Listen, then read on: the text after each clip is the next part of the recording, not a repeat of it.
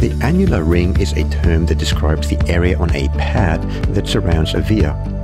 An important related metric is the width of the annular ring, which we define as the minimum distance between the edge of the pad and the edge of the via or pad hole.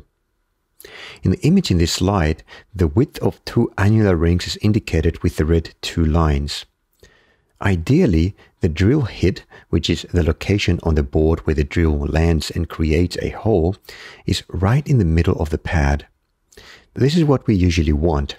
If the drill bit is not aligned correctly, then the hole can be closer to one edge of the pad, which is called a tangency, or it could even miss the pad completely, which is called a breakout.